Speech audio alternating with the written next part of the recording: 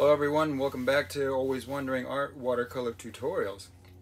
Middle of February here in the Northeast, and I haven't seen a flower bloom in a long time. So today we're going to be painting garden pansies. We're going to stay very loose with this watercolor because a lot of people, including myself, tend to get very tight when they paint the details of a flower. So for this painting, we're just gonna be very loose with it and just try to have fun. And so grab a brush, buckle up, and let's paint. A little pre-painting warm-up here with the kneaded eraser. I'm going to start by lightly sketching the flowers, arranging them kind of all over the page, but it's important not to have them all going in a line so that the drawing is a bit more interesting. Having some of the flowers overlap definitely helps. I'll be using pretty much the colors of the rainbow for this painting, and flat brushes ranging from 1 inch to 1/4 inch. I'll wet the paper to start out, going around the flowers. I'm bringing in a light wash of cobalt blue and some violet, going around the flowers in order to leave them white so that they can keep their translucence.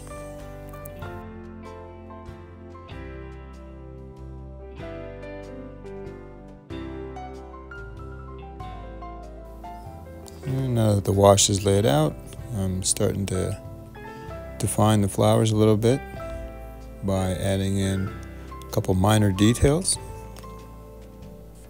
Starting off with that really prominent part of the pansy, that deep violet that you get right in the center.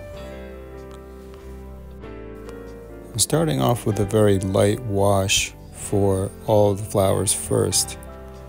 We could always go back and add details later.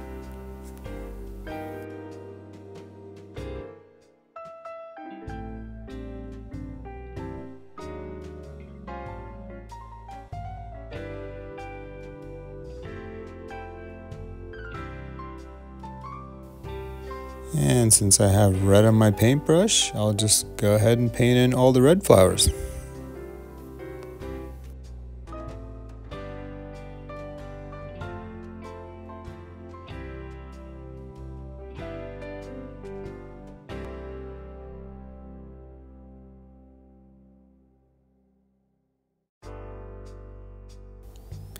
And here comes that deep maroon pansy variety. I'm sure that's a bestseller.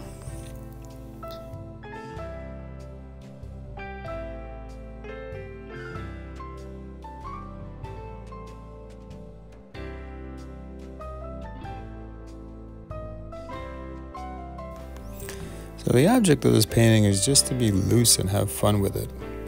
We don't have a vase to worry about or anything, just a bunch of flowers, a bunch of colors. Let's see where the painting takes us.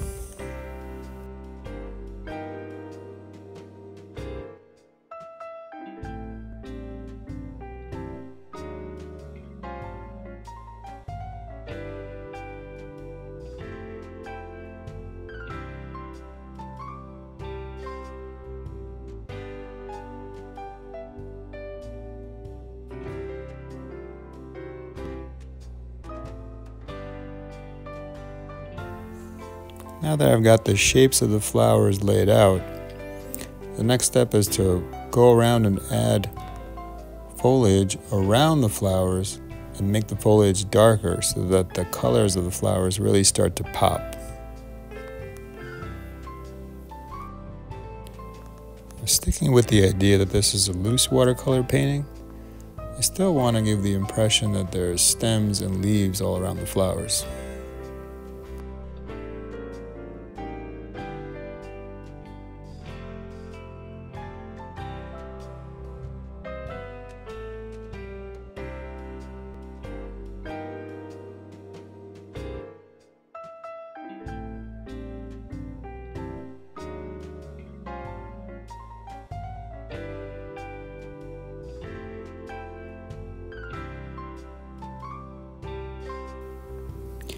Notice how bringing in the dark color starts to really make the flowers stand out.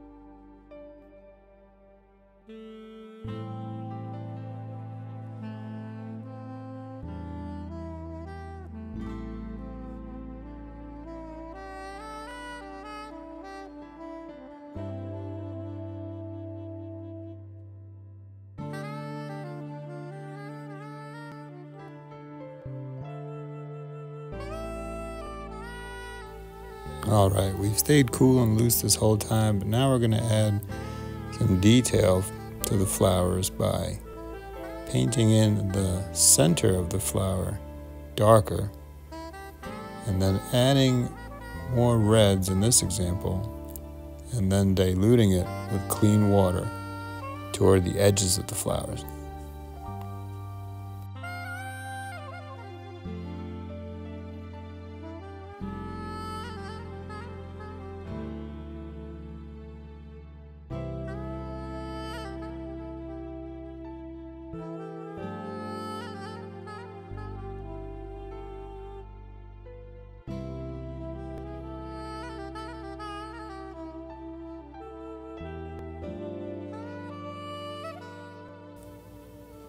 To add detail to the yellow flower, I'm using a bit of orange and burnt sienna for the center.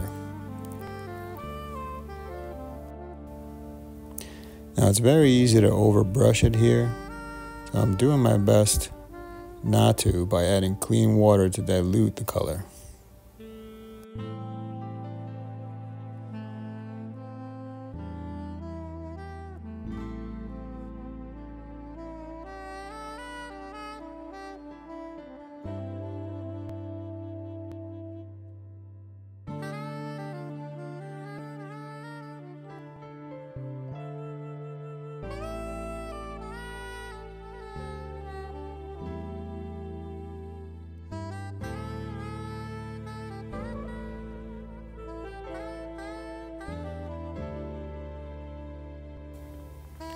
As you can see, the paint dries way lighter than when you first put it on.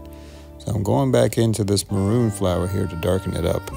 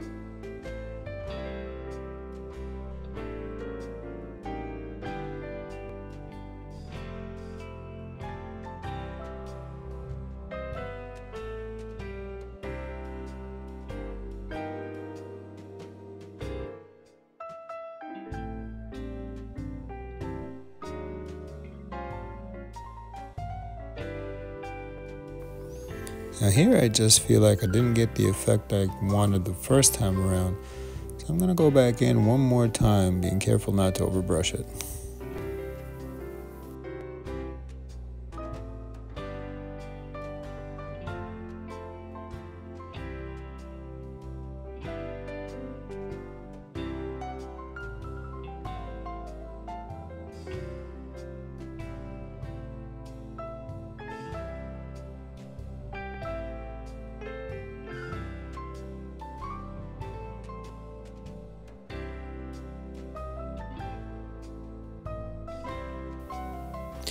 think I'm going to start to wrap up this painting, but what I want to do as a final step is just to go around and darken the foliage just a little bit more to bring out the colors of the flowers.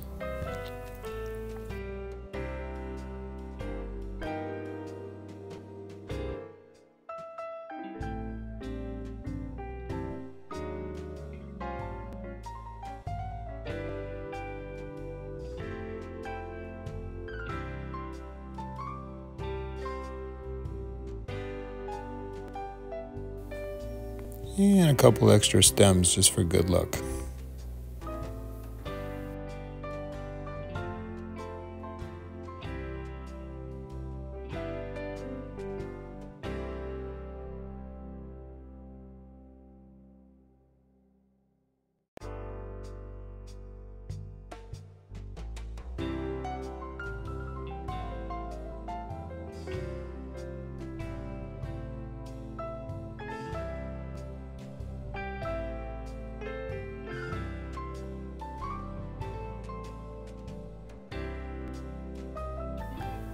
I hope I've inspired you to paint one of these loose style watercolor paintings yourself, and let me know what you think.